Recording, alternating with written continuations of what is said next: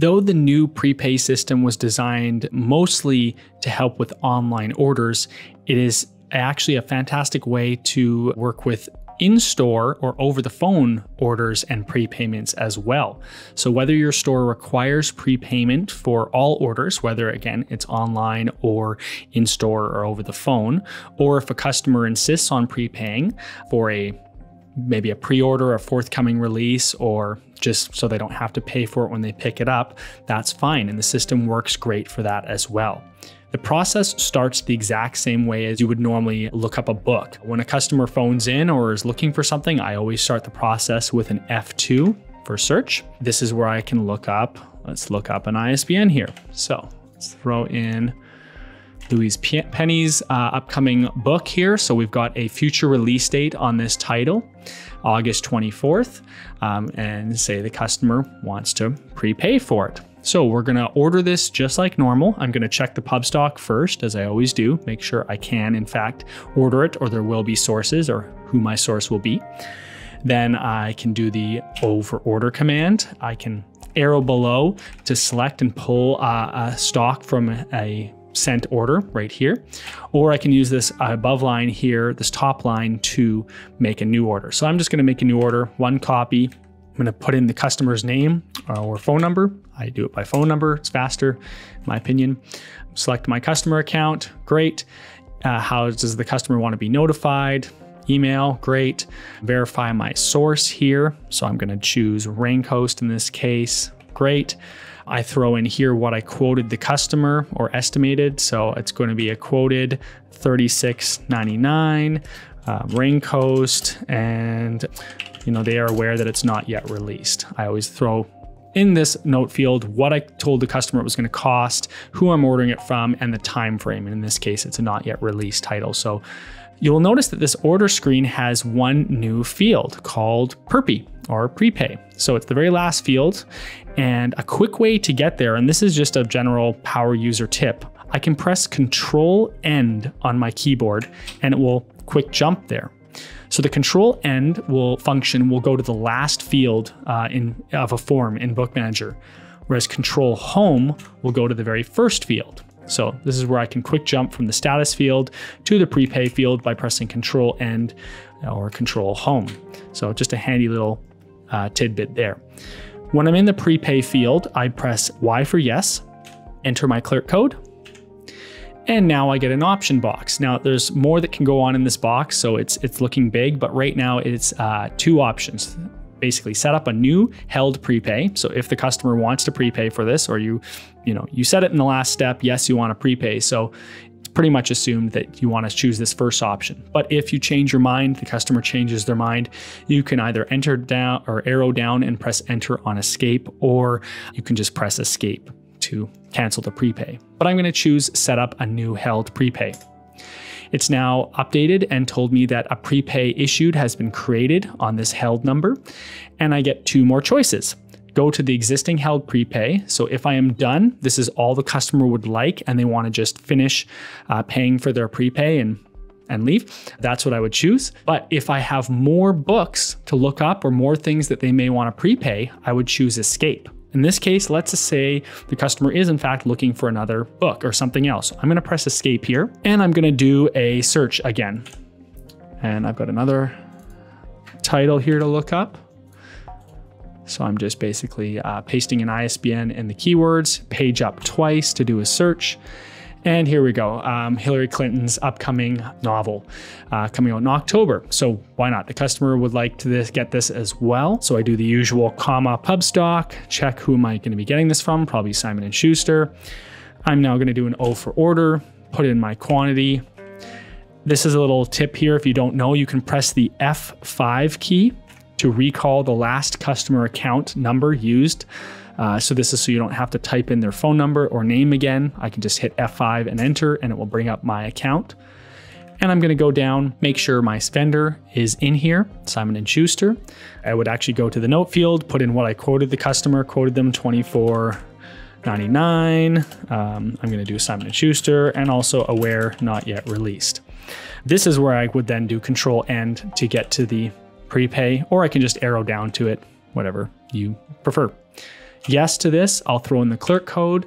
It says set up a new held prepay, or again, I can not prepay. So again, I want to add another prepay. Press enter on this. So now at this point, once again, I'm faced with, I can go to the existing held prepay if I'm all done, all my ordering, and I want to actually take the customer's cash now. That's what I would choose. So let's just press enter on go to the existing held prepay. That will bring me to the point of sale, and it brings me to this transaction that was created through the prepay process. So now I have a held sale with the 2 items that they wanting to prepay, and you'll see the statuses are different, are new. We've got prepay issued for something on order. So it's in yellow, indicating that it's an active prepay. It has not been finished or it's not completed. The O at the end is indicating these are prepays being issued for items that are on order, so they're not in stock. We also get the quantity 1P, saying you're prepaying one of them. And all the rest is kind of the same. We do get a total with this. So we've got an actual total that we can tender out. So you don't have to figure out the taxes and the math yourself. It's getting it all calculated for you. And at this point, this is where I would hit E for edit, throw in my clerk code. And if the customer, say, is standing in front of me and we're doing an order and they want to check out or buy something else, we can do that. They can prepay for some items, and they can also buy something that they're leaving with today. Let's complicate things. Let's make it a busy first scenario here. I'm going to scan a book that is in stock. They're also wanting to buy, say, this book here. So now we have something that is in stock and also things that are prepaying for. So we've got a new total here, including the whole lot. They could use a gift card. Again, they can buy multiple items. Doesn't really matter. You can just treat the point of sale like you normally would. I'm now going to go through to tendering. If you watched our first video, the first part on online orders, this message, usually you're saying yes, because the customer with online orders, they're not here to pick up in-stock items. You're setting it aside for future pickup. But in this case, we actually want to go down here and choose the no option, because when items are in stock, you have these in your hand. We don't need a held invoice for this. The customer is taking them now. So I'm going to press enter on this option. Now the tendering works just like usual. You're going to go select the tender, PIN pad, cash, however you do it. We'll just say it's Visa, and I can print a receipt. So I'll show you what the receipt looks like. So I'm going to do receipt. I'm going to do a P for preview here and bring it up on my screen. So if we go down here, we can see the receipt's going to show you what they bought, but it's going to indicate about the prepay status. So Madness of Crowds, stock coming, it's a prepayment. State of Terror, stock coming, prepayment. So it's very clear to the customer on the receipt what they have prepaid for. So now the sale is completed and we're good to go. We now have prepayment issues for this, and the customer took their book, and we're all done. We don't have to do anything else. Everything is as it should, nothing to set aside. So that's a pretty simple scenario here. The same sort of scenario could be applied for in-stock items as well. In the case of, say, a customer phoning in and saying, oh, do you have this book in stock? We'll use maybe that same ISBN I did before, but maybe they want the remainder version. I think I have a remainder in stock. So say a customer is looking for a book. So I've done an F2 search. I've used the keywords, page up, I found the title they're looking for. I can say, oh yeah, we have this in our bargain section for $8.99. And they go, great, can I pay for that over the phone right now with my credit card? And I'll go, sure, why not? Cool. So this is where I would grab the book first, usually before I take any cash over the phone or say like, come on down and pick it up. I always like to make sure I have the book in my hand. So that's where I would go to my shelf, grab it, and then I would start a new transaction. I don't need to do any sort of ordering because I have it in stock. So I start a new transaction, put in my customer's name, scan the book. I'm not selling it. This book is not leaving the store right now. The customer is going to come in and pick it up later. So this is where I want to arrow back up to the item and use the B for back order toggle to mark this as a prepay. So I can B for back order, mark it as a prepay. My total remains. So now I'm going to enter through. And now we get this little pop-up. So in this scenario, we actually want to choose the yes option because we do need to create a held for future pickup. The customer is not in the store at this moment. They are going to pick it up later.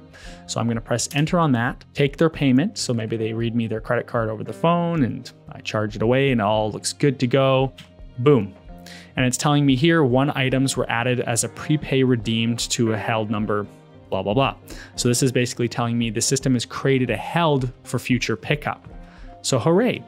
The status is also now showing that there's been a prepay issued and it's being redeemed on this. So this isn't something that is needing to be ordered. The R at the end is basically telling you we're redeeming a prepay for this, and it's been added to a held pickup. So this is where now I could, at this point, print a pick list for this item, a tag. If you use an Epson or a Big Salon printer, we have the little barcodes that print at the top that you can scan to bring up a held sale. You can also scan the barcode on the back of the book, but this is where in our store, we really like those held receipts.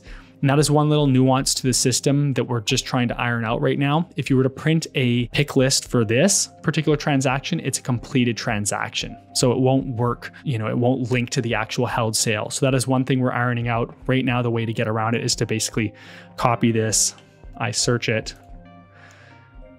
then can print P for print and L for pick list, or an H for held receipt. Either one will work just fine. So that's one little caveat to this is you want to print that pick list or held receipt from this held sale.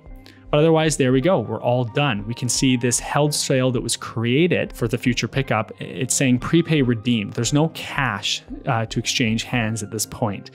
So when they do come to pick it up, they won't owe anything, but the sale will be recorded. Your cost of goods sold will be adjusted, and we'll discuss the picking up, the receiving, and the end of day sales tapes and all that in later videos. One thing to mention here is to do with error reporting and when things maybe go sideways or when you try to do things unintentionally. Bookmanager will try to warn you if you're going to basically mess up a prepayment. For example, let's go to that prepay issue transaction, the Visa one, and say I at this point try to delete it. If I go D for delete on it, it's going to actually not allow me, even though it's a current sale.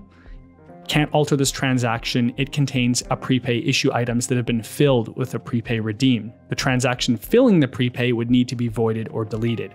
Basically, it's saying that held sale created, you need to do something with that before you can actually modify this one. This is essentially in place to stop you from creating an orphaned prepay. So you can't get in the scenario of, again, having a prepay redeemed without any linking tender. So this is kind of protecting you.